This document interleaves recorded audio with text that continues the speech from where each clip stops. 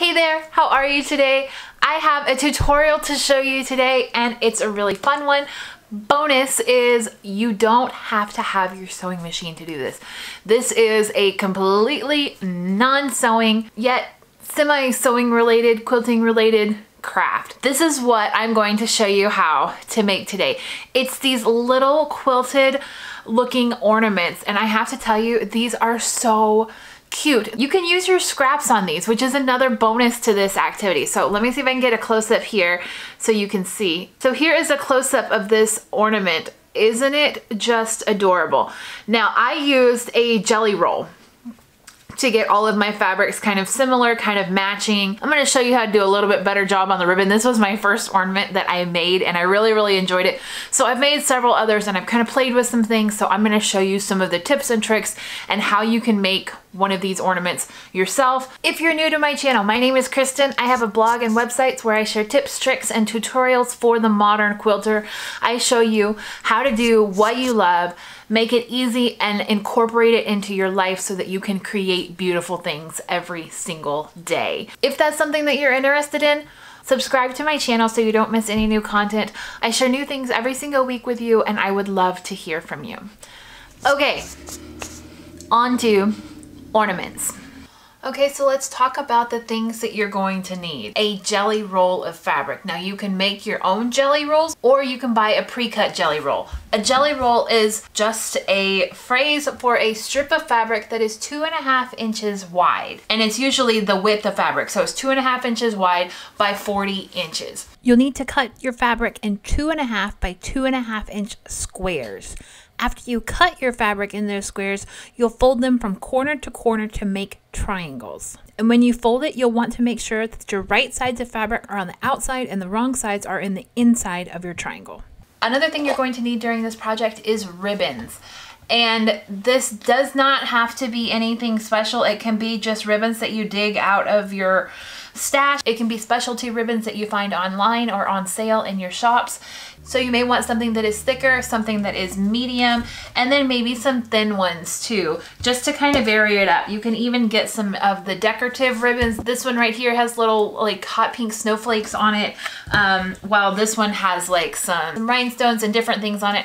So just kind of a combination of ribbons and scrap ribbons. You can get festive, you can go plain and simple. This is really something that you can cater to your own tastes. Probably the most important thing that you're going to need is straight pins. I will put the links down below for everything that I purchased off of Amazon. These straight pins have a flat top on them and they're 1 inch, and then they have the little pointy side right here. So they're 1 inch and they have the flat top. I also find it really helpful to have just a little small bowl or a small container that is a little bit bigger than what your pins come in so that you can easily pick it up and grab and work. Something else you're going to want to look at are decorative pins.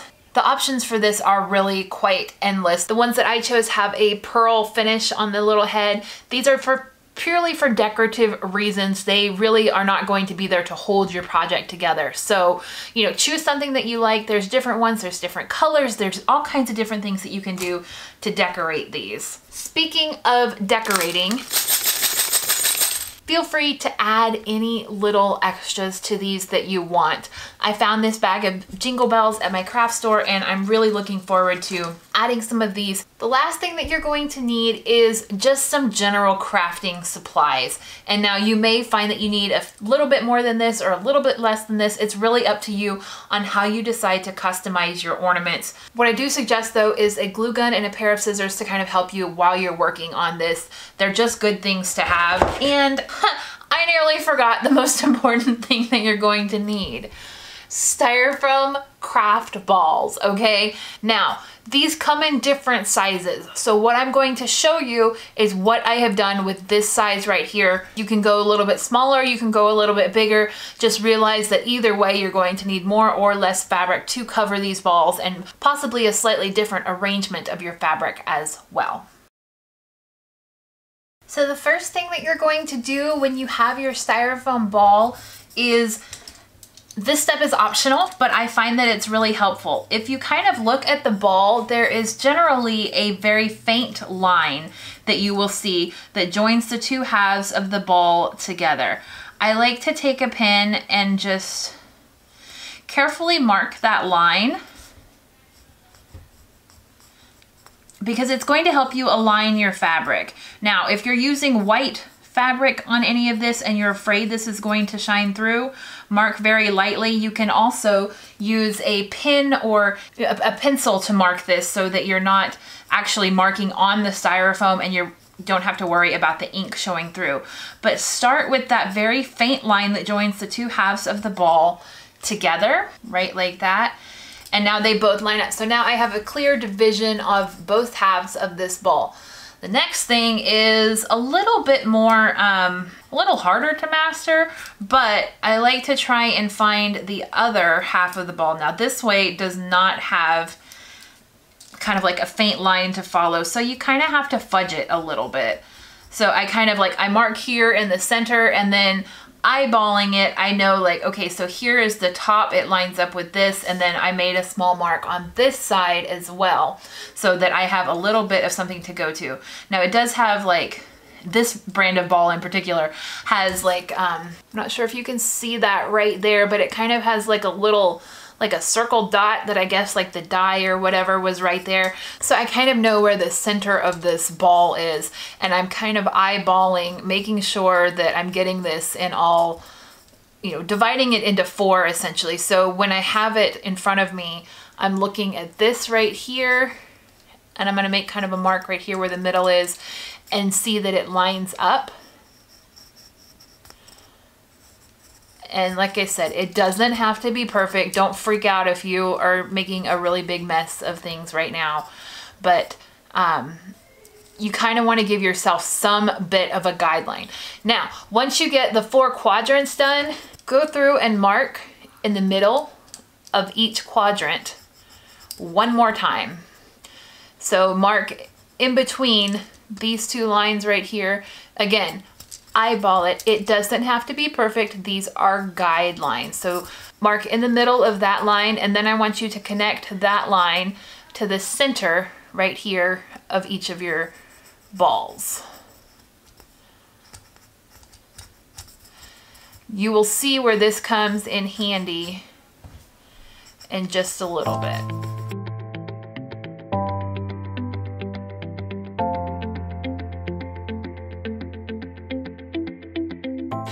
And there we go. There is my ball all nice and marked up. It's, y'all, it's not perfect. It's kind of like slicing it like you would like an orange or an apple, kind of like a piece of fruit. So you have 8, let's say semi-equal portions there. Okay, so you did your first 4 and then you did your next 4 to divide those pieces in half. These are gonna be guidelines.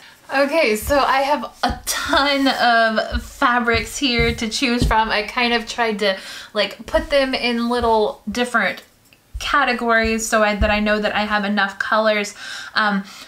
Your magic number for the design that I'm going to show you, this design right here, is 4. You're going to need 4 of each of the fabrics for each row that you do. Again, you can make this any way you want. There is no right or wrong to do this. So what you're going to choose first is this fabric right here in the middle. So what I have is like a black one that has like a yellow star on it right here. You're going to choose this fabric first. So what do you want to be on your ornament? What do you want to show as the very center? I think I'm going to choose this bright green color actually, and you're going to need to have your pins close by.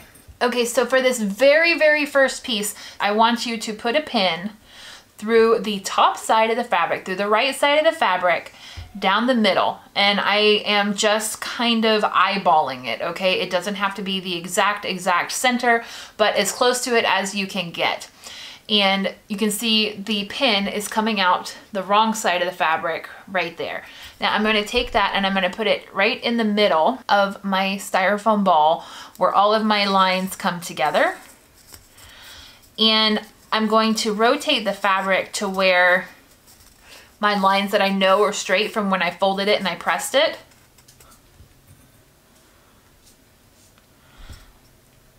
Are lining up with some of the lines on my ball. So those arrows go straight here, and I'm going to put a pin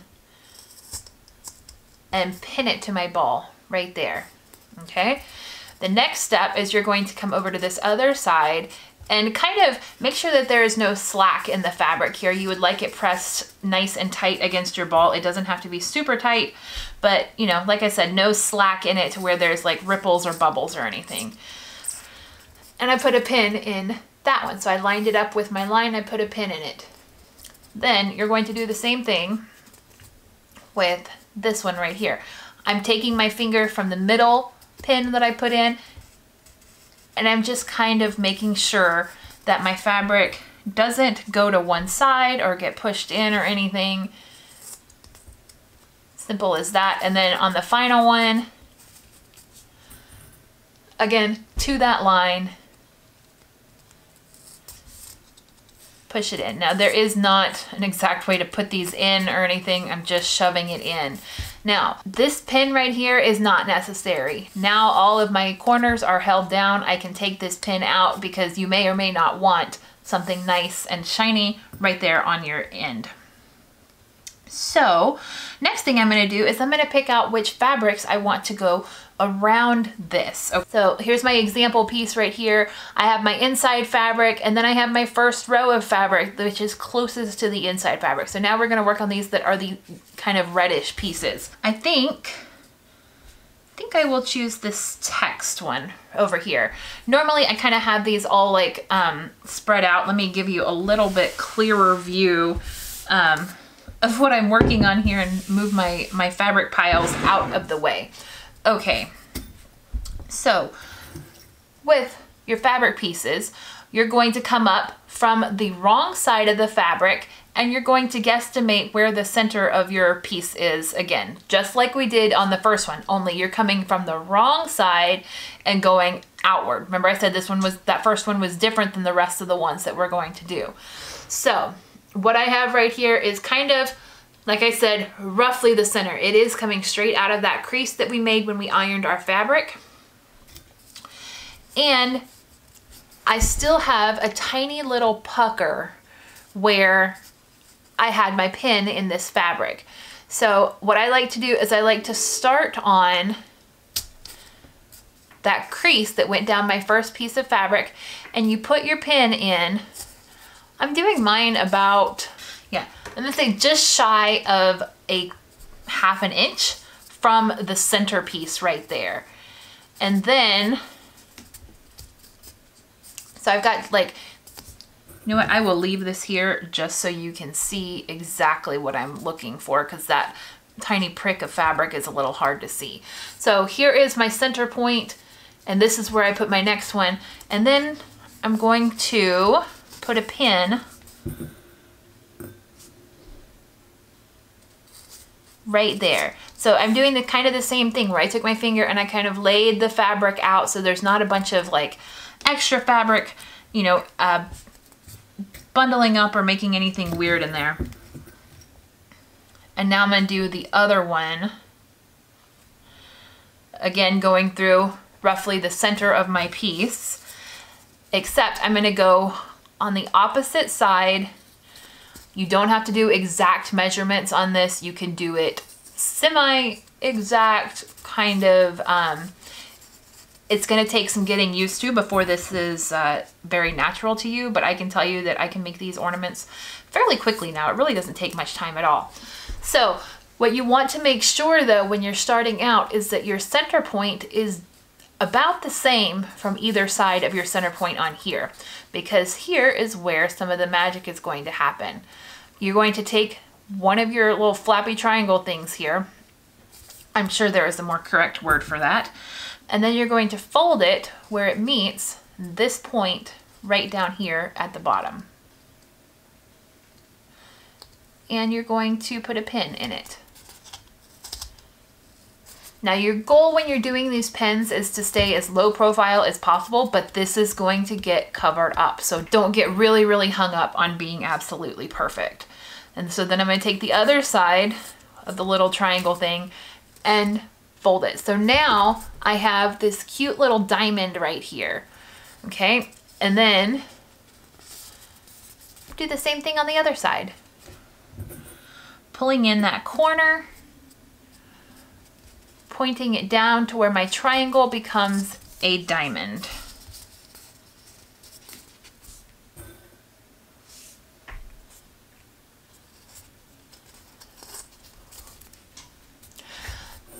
And I have 2 of them already done like that. Now, as for these pieces right here, they don't need to be sticking up. So you can take your pin, push it down, and pin those corners down because you want your whole thing to lay nice and flat. Now, if you do this correctly and you get your spacing right, you will never see those pins. So there's one of them fully done. It has a pin up here at the top. It has 3 pins down here at the bottom. It has 1 pin on each side. Now you may understand why I have so many of these pins in here. And now I'm gonna go ahead and do the other side real quick.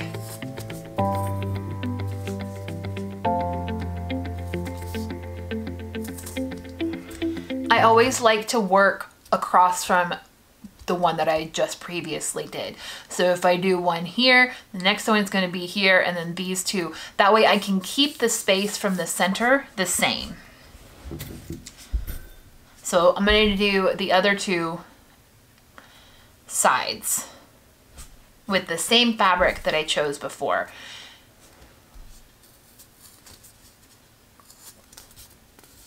Don't forget to use these lines that you drew as a guide. That'll keep your things nice and even as you're working on them.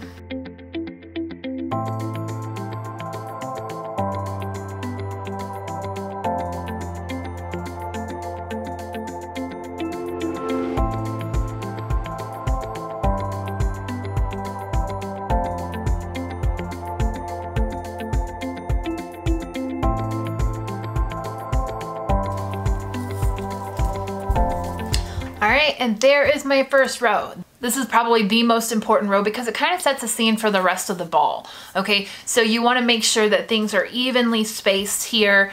Again, I have the little middle pin here. I normally will take that out just because it doesn't need to be there in the final thing, and so I normally will take it out. But you want to make sure that these are evenly spaced right here, and that, you know, the sides right here, they kind of hit the same spot all the way around the ball. You don't want one to be like significantly lower than the others because, like I said, this sets the tone for the rest of the ball. The next ones, you're going to do the exact same way. So exactly how we made them before, put the pin right in the middle of your triangle, pointy side out, except you're not going to work off of this row right here. You're going to go square in between. Now, you see this line right here? It should line up with your needle. So imagine that line going all the way up and inside underneath your fabric there. I know there's a little pucker of fabric right here. If you can see right there, there's a little pucker of fabric. It's okay. You're trying to get a square piece of fabric over a round ball. It's not going to happen, but that will disappear. So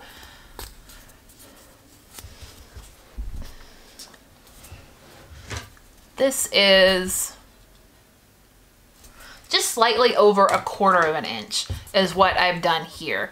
So just, I mean, just like barely over 1/4 of an inch is where I put this. So I'm using these 2 right here as kind of my starting line, going straight square in between those and then going down a little over 1/4 of an inch. And then I'm going to do the exact same process. Some of my pins don't have points on them, and that's bothersome to me. There we go. So I'm going to do the exact same process of starting, then pinning the bottom, and then coming over here and doing this. Technically, you could do this with less pins if you didn't do the 3 at the bottom and you did 2, but I really like the way that the 3 keeps everything nice and flat for me while I'm working. I suppose if you got really good at it, you could do it with even less. But I like pinning these two separate down here instead of overlapping because you get this nice flat seam of fabric right here. Now you can kind of get into a rhythm of if you want to pin these last flaps down all at once, or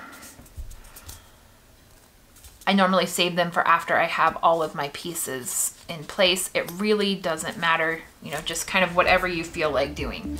So I'm gonna go ahead and add the other 3 pieces to this.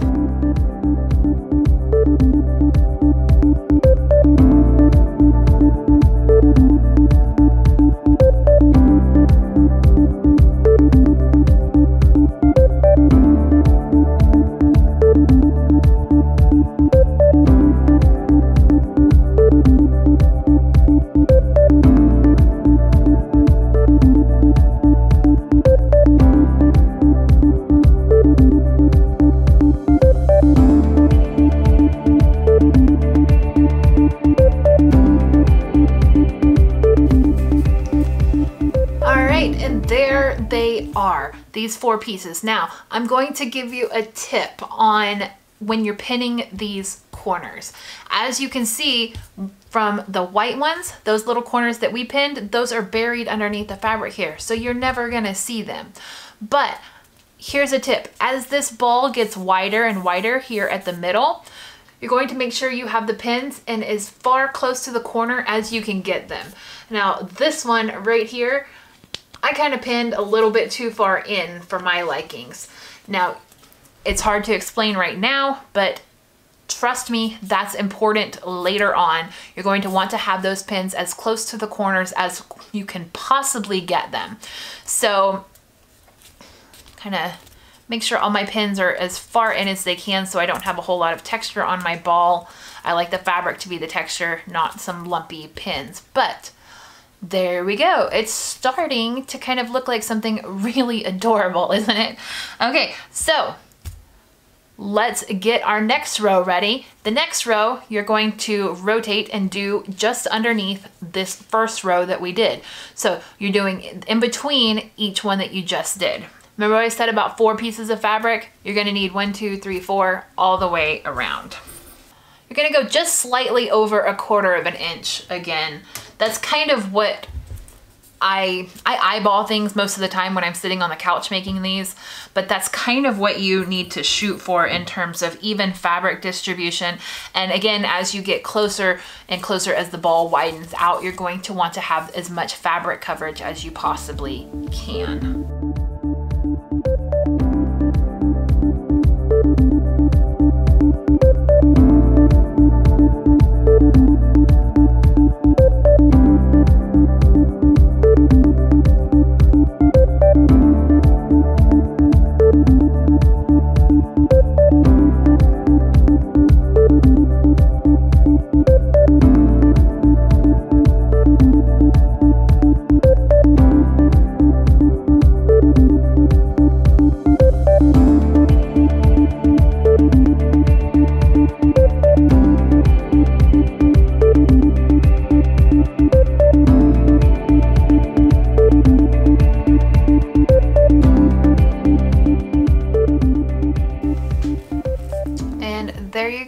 Another row is done, just like that.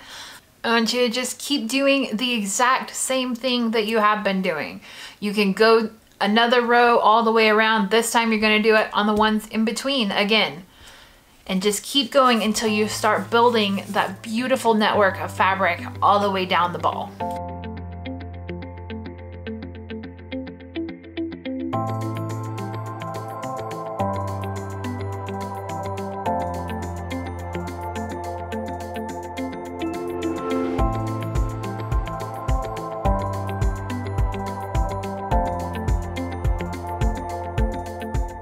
All right, let's talk about some problems that may come up while you're working on this.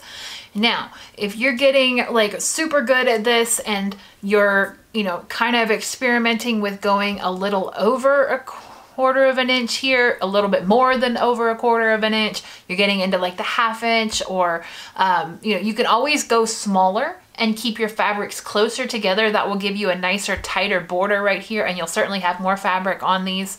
But if you start to get too big and too wide, what's gonna happen is you're gonna start to see these little bitty pins through your fabric. You'll find that as you hit kind of more the middle range of your ball, that is going to happen more and more. And this one right here, like right here, now I know I'm being super picky about this because nobody is going to look at my tree and actually see this, but right there, there's the head of a pin. Like I just barely covered it. And then you can see on this side that I didn't quite cover it, but at that point, I was trying not to be too hard on myself. So, you know, you can see, look, here's another one right there. If you closely inspect my stuff, you're gonna be able to see those little pin moments. Here's one that I was working on last night, and you can see a few pins kind of snuck through there. Now you can do a couple things. You can go in, you can pull out that pin and you can move it and kind of tuck it further underneath the fabric if you like, or you can just let it be part of the beauty of your overall project and realize that if somebody starts to pick out your little pins in the midst of all of this beautiful fabric, then maybe they don't need to be looking at your at your tree there. Here's another one that I was working on. Let's see. I know there was a few pins on this one. There's one right there that kind of stuck out a little bit. But, you know, as you get further down your ornament, you're going to see more of that happening. This is one of those projects that you just kind of go with the flow on. Whatever happens is easily fixable, and you just may have to unpin things a little bit to keep it going. So here's where we're at so far. We have lots of nice, pretty colors there. I love the way this one's turning out. You kind of had the mix of the pinks and the greens and all there coming in. What I would do probably on here is I'm gonna add another row of fabric on top of these yellow ones. And I have two choices. I have this method right here where I can, this is like where I started, and then you just go all the way until you get to the top here. And when all of these come together, let me see if I can pull back my little bow there. When all of these come together, you just kind of cover it up with a little bit of a ribbon poof here and a hanger. So you won't see any of that. The other option is what I've done with this one right here, and I'm gonna show you how I finish this one up. I started here and I added some of the fabric down, just like that. And then I flipped it over and I did the exact same thing on the other pole of my ball, the other like center marks right here. And I did the exact same thing. So both sides match. So the difference is this ornament is going to hang like this on my tree. So you'll see kind of almost like a pine cone pattern on it.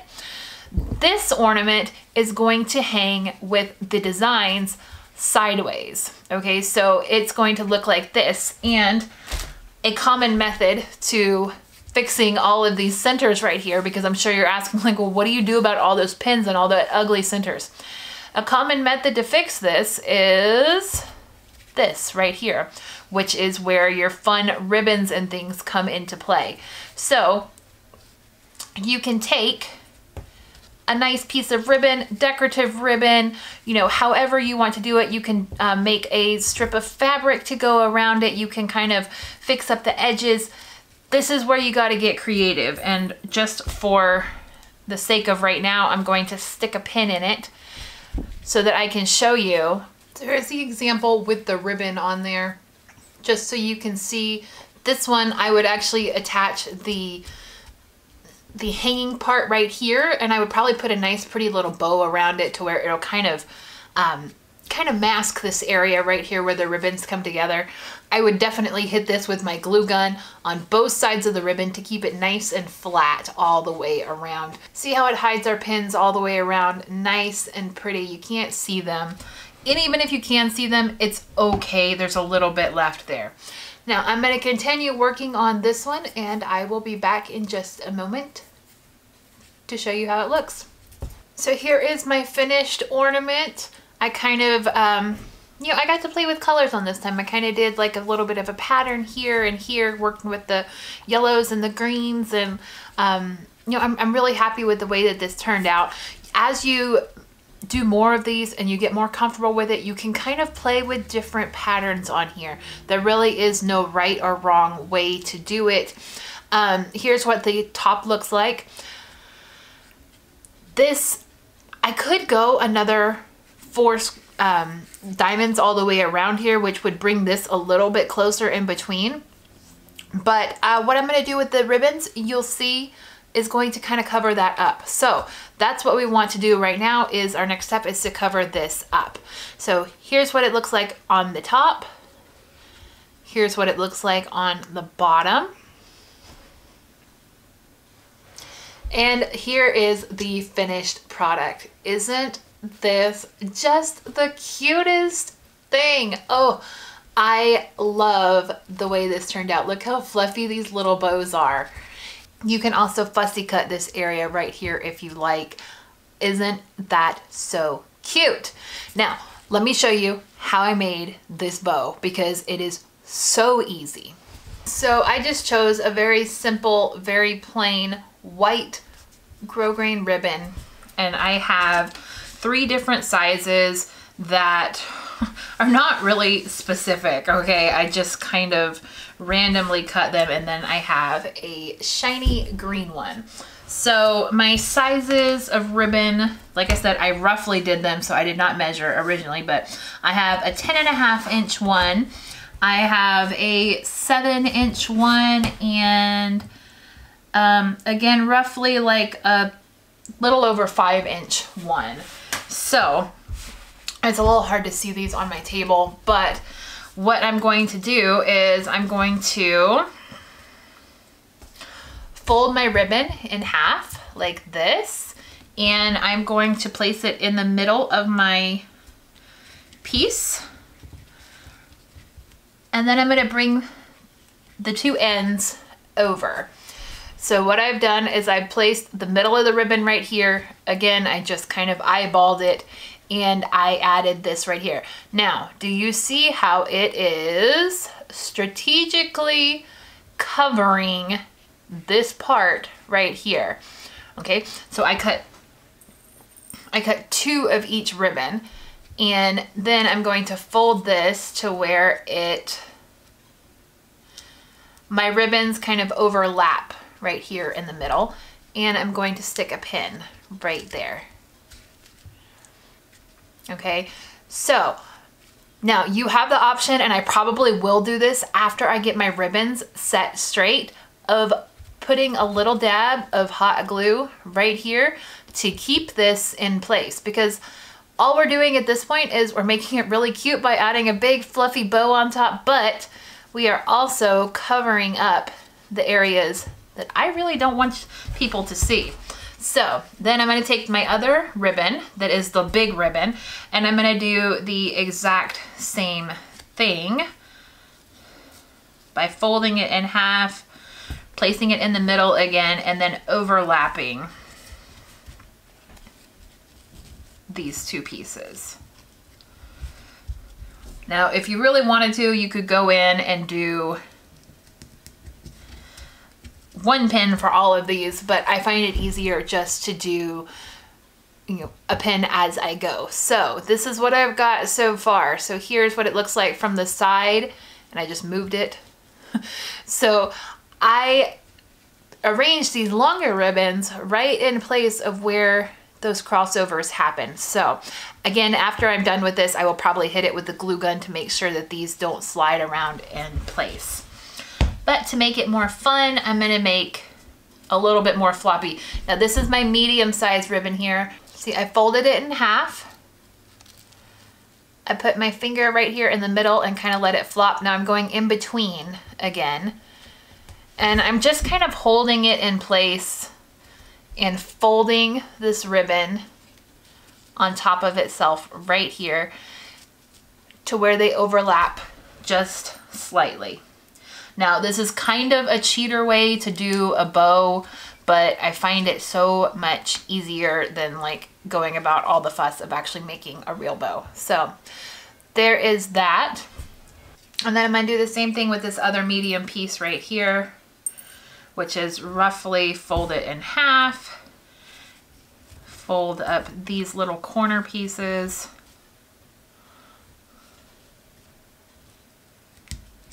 And then stick a pin, whoops, right on top of the other pin. There we go. Stick a pin right in the middle of it.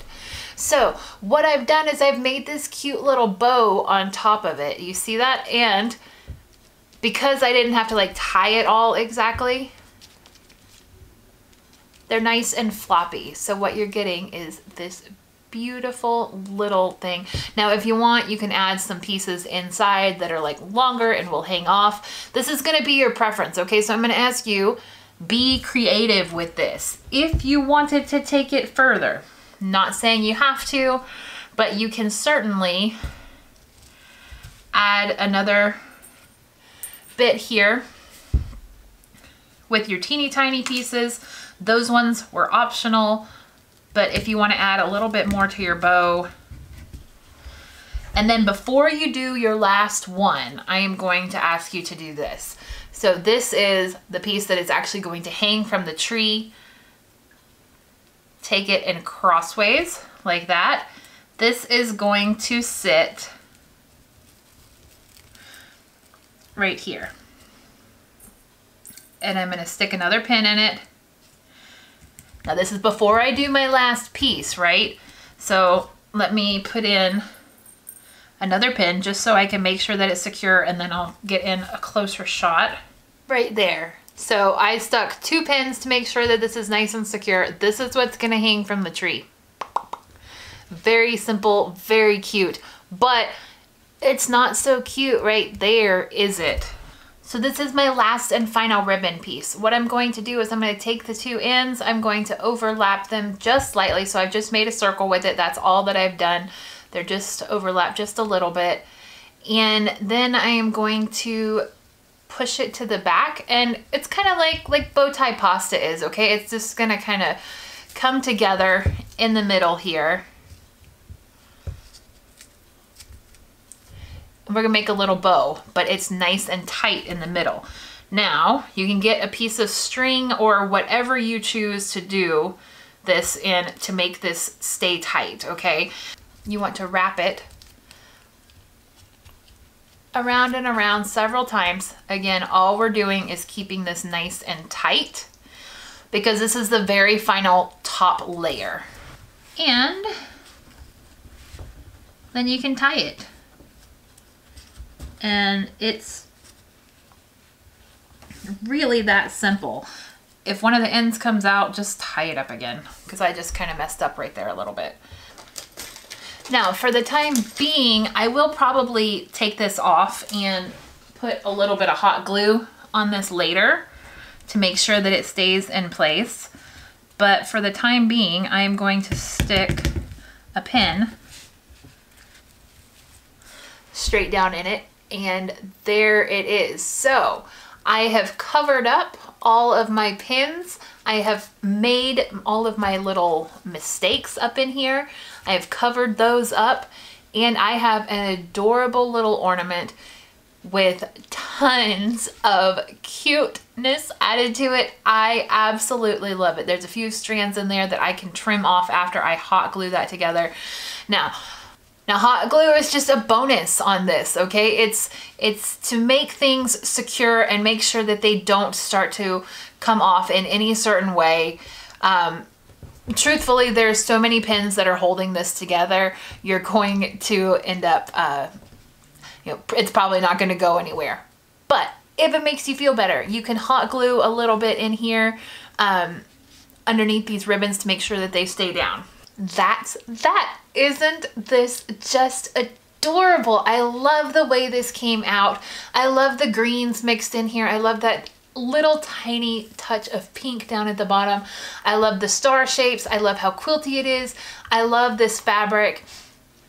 I can't wait to hang this one up on my tree. So what did you think? I want to know what you thought about these ornaments, what you thought about the process of how to make them. If you actually followed along with me and you made it, I want to see pictures of it. Feel free to send them to my email or get in contact with me through my blog. I would love to see your beautiful ornaments. Now, you will notice that this probably took you kind of a long time. I can tell you from experience that your first ornament is gonna take the longest, okay? After that, the ornaments come much easier and much faster, okay? Here's another one that I did, and I added the little pearls to it kind of sporadically, and it turned out so cute. The more you do it, the more that you practice, the easier it's gonna get. And that's what I absolutely love about this. It's something that is brand new to you and it's really, really hard. Eventually becomes second nature and it becomes awesome. So please do share with me if you go ahead and make these Christmas ornaments, these decorations, or even like, they don't have to be Christmas ornaments. They could be little balls in like a decorative bowl or something. I hope that you had fun today and I hope that you enjoyed this tutorial.